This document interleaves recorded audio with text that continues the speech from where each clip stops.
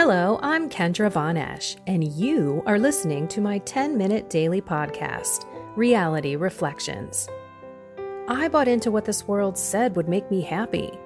Money, prestige, power.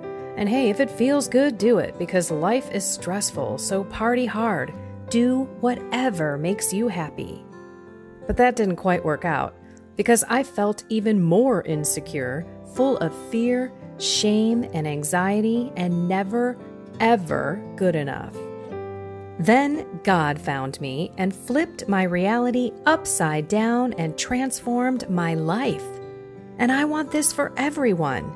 So I left my executive career to help others find true acceptance, supernatural peace, joy, and love that only comes from a relationship with God.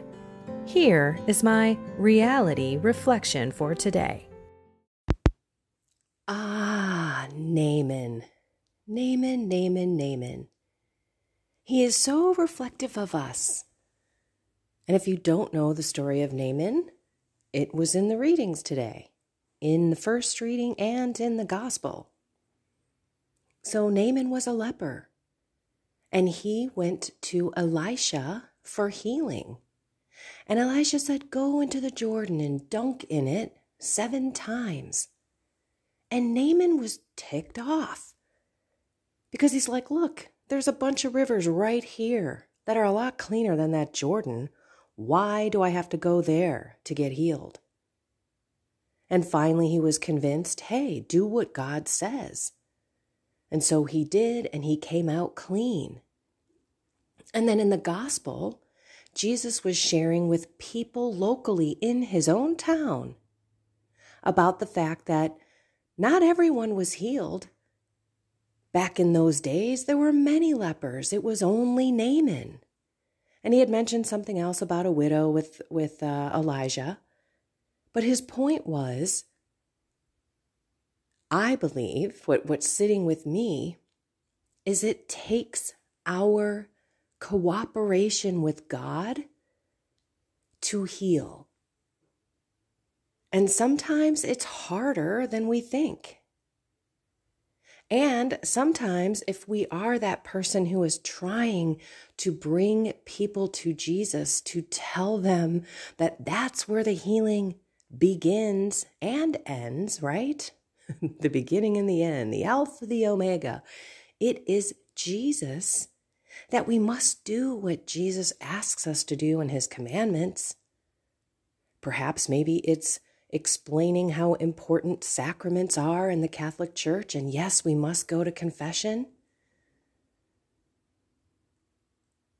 I believe that today we need to really think about how we are cooperating with God for healing, not only in our own life, but just like Jesus, they were so mad at him for basically saying, look, hey, only one was healed. Here I am in front of you guys, and none of you are healed kind of thing. Almost like, pay attention.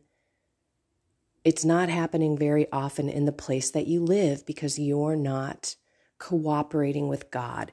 And I think a lot of us in our own families have family members that we might be struggling with in a relationship, perhaps. Maybe it is exactly around faith, where you've got kids that aren't practicing. Maybe you have a spouse that isn't practicing. I have one. And we are challenged to live our faith in our families in a different way. It's harder. We have to cooperate with God, and that means, what are we doing ourselves to cooperate with God's healing? Are we doing our best every day to give God our first fruits? To spend that silent time with him, worshiping him, loving him, asking him into our heart? Or are we waiting until later? Or maybe not at all? And then we wonder, why did I just snip at my husband? Why did I just say that to my wife? How come I'm a little indignant to my kids or even my neighbors? It's the people that we are around the most. That's the most challenging to live our faith. Especially with beliefs as well. What if, as the world turns around us,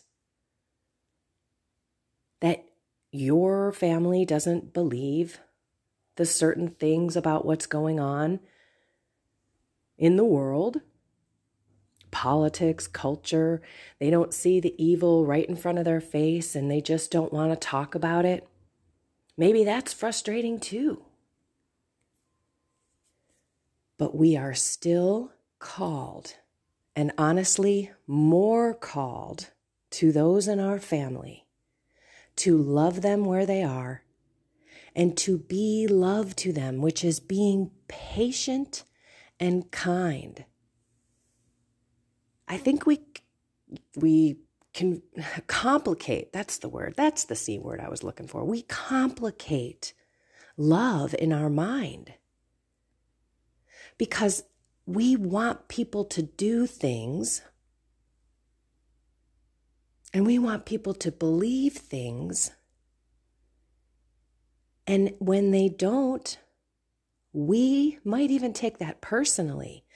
Geez, why can't I? Someone who's on fire for my faith, someone who sees truth everywhere, sees evil everywhere.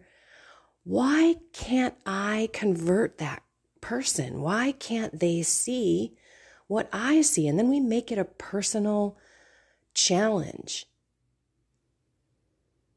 Yes, we need to continue to speak truth, but we must do it with love. We must not attack, we must not judge. And we also need to cooperate with God, and that means going back to the root of our life, the 2 greatest commandments. And if we do not sit with God and aren't giving ourselves to Him every single day, it's going to be a lot more difficult. There is no question about it. We won't love ourselves. We certainly won't love others. And we must cooperate with God as well on this walk during Lent. We're in the 3rd week. How are you doing out there? Is what you chose to do as a sacrificial offering to God still in the forefront of your life, first and center? And if it is something that you've fallen on and fallen on and fallen on, that is okay. Just get up again, because guess what? If you keep falling, that means this, whatever it is, has a stronghold on you. And you should be focusing on this. But we also must look to God and see what He is asking of us. So if you're falling, sorry, I have a bird outside my window. I don't know if you can hear it, but it is loud. It's actually distracting me. But it's beautiful because it's spring and everything's coming to life. And that's what I want you to look at Lent like. That this is a time where we come to life. Hopefully, we turn this corner of healing with God, and we have worked on that healing together. We've gone in the valley with Him. We've hit the mountaintop. Maybe this is all happening within this week of Lent. Maybe you've had a great day, an awesome day, and you knew you had that great, awesome day because you had God in it. Maybe you had a really bad day and you fell 4, 5, 6 times on that same thing. And if you looked back, you realized, I didn't even think about God today. It's really important to reflect and make sure that we can bring God into our life. We live in this crazy world. We live in this evil world. And we must be not only the beacon of light and truth, but the beacon of love and acceptance. And it's really hard when we see others not living a way that they should, or not believing what they should, not doing what they should, which is cooperating with God. So we can be that witness. When we fall, let's publicly state it. That's the reason why I go to confession all the time, is because I am more aware of my venial sins, not my mortal sins. I mean, I'm not committing those mortal sins, is basically what I'm saying. Thank you, God. I am past that, but I have fallen, and you all know I could fall tomorrow. I could be tempted tomorrow, no question. I could be tempted today. But I know, because God told me through his sacraments, go to confession. So this week was a week and a half, because I thought confession was at a particular parish on Wednesday, and they moved it to Tuesday and Thursday, which is why I tell you, look online, look in the bulletin, and make sure you know what's going on, because they change things up, and it's not always on masstimes.org. So I went on Saturday, and I was so grateful, because it was bothering me what I was going to confession about. And I think today we have quick judgment. We get resentful. There's a lot of division out there, a lot of polarization. Some people have no clue maybe what you believe or what you have uncovered about what is going on in the world, and it's difficult to speak that truth. But I'm going to tell you, the more that you pray with God, the more that you cooperate with him, there will be healing not only within your life, but healing with others around you. Because you have cooperated and have also been that witness. I came home, I felt so wonderful, and I just told my husband, I am so blessed with that sacrament. And I honestly need him to go, because he's supposed to go once a year. So I have to invite him. And I want to invite him this Lent so that we could go to Easter together. Who knows? Maybe that's the turning point, and he goes from that point forward. I got to give that to God. I have to cooperate with God's plan. Keep praying, right? It's a process. I don't know when God and Jesus and Mary, really, I look to those two, when they're going to do something. All I know is I've surrendered him to them, and I'm just going to love him where he's at. And I need God for that. I mean, I love him, but we don't exactly see things the same in the world, nor do we care about the same things in the world. We're getting there, and I see God in action, and I think that that's also something that we need to take stock of. Let's look at how God's worked in our life.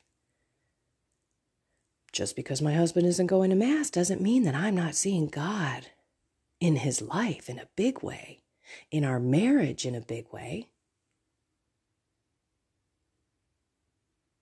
So it's helpful for us to also pay attention and really look at God's healing actions, because something is happening.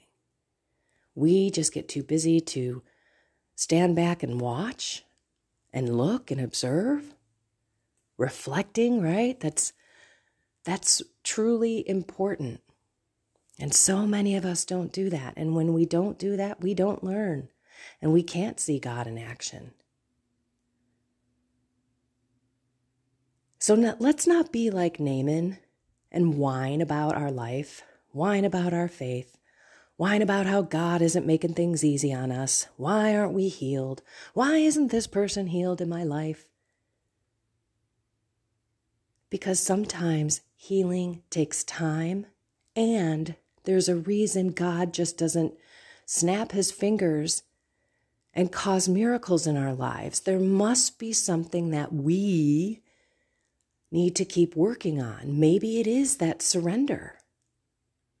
Because if we're having that constant conversation with him about what we want on our time, and we don't surrender to his will, how do you do that? You say this: Lord, whatever your petition is, I really want my husband to come back to Mass. I want him to come back to the church.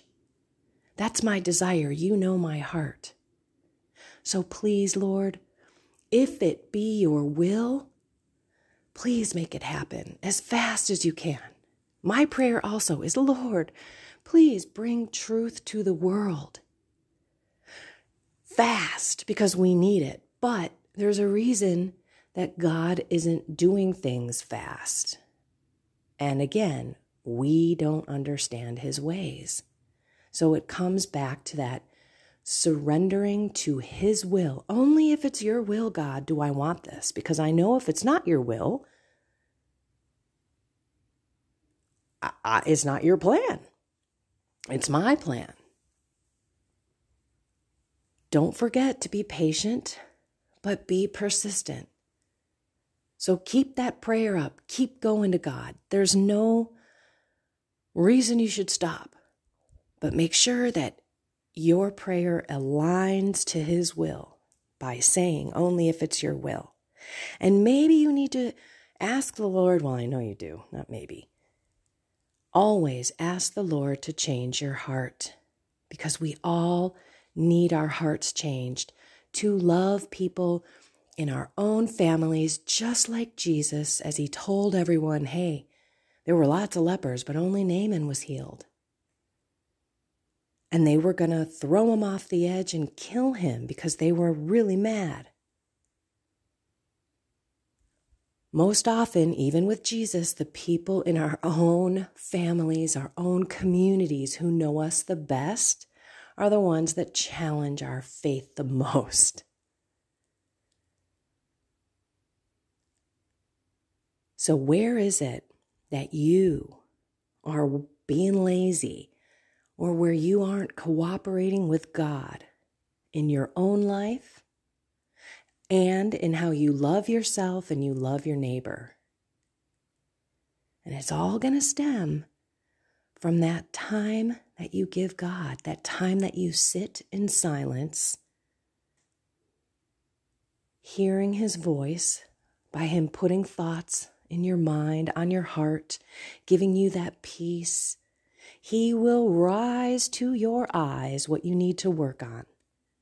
But if you don't sit in that silence with him, you are running your life yourself. You're not cooperating with God, and the healing is almost like your will. You're willing it yourself. And in some cases, we can do some things, right? We could watch what we eat. We can exercise. We could see our body healing. We do have some capabilities to physically heal, but spiritually and having our hearts change, that's God. So let's reflect. Let's go back. Let's start giving God our first fruits. And let's align our prayers with his will, his timing. Let's not cut any corners, right? Let's do what the church tells us we must do in order for that healing and forgiveness.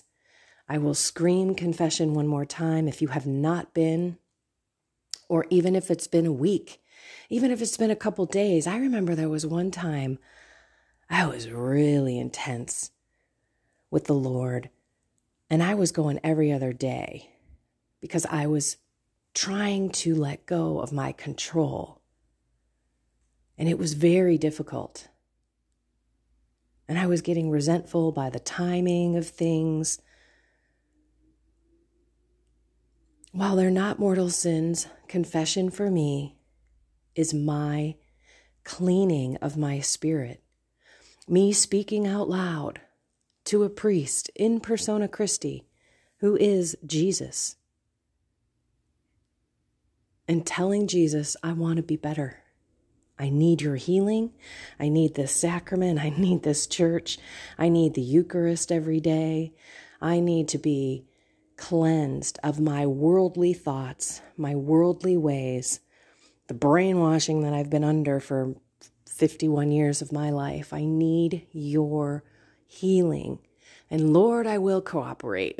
I will do what you ask me to do, and I will be patient and kind with myself, with you, and with others. Alrighty, everyone. I love you all. Go find something more with God. Have a blessed and inspired day.